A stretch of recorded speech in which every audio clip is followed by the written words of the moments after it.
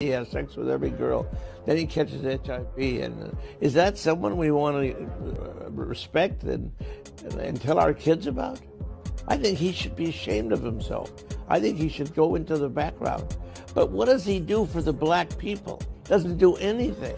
You call up and say, well, he's opened a lot of businesses in inner city neighborhoods. The Jewish people have a company, and it's for people who want to borrow money and no interest. They want to give them a fishing pole. We want to help people. If they don't have the money, we'll loan it to you. You don't have interest, one day you'll pay us back.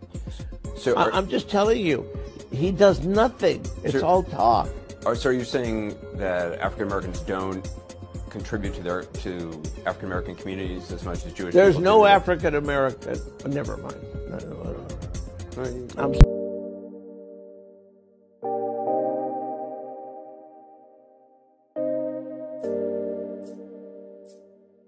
Yeah. And if y'all gonna take Michael Jackson's money, Oprah money, Michael Jordan's money, Bob Johnson's money, I mean, we could start naming a whole bunch of people. Ye's money, Jay-Z's money, Beyonce's money, all of these people's money, and you're gonna lend it all around to this one and that company and this company, and the bank is lending it everywhere. Black people should be able to get a line of credit off of it first. Reparations now.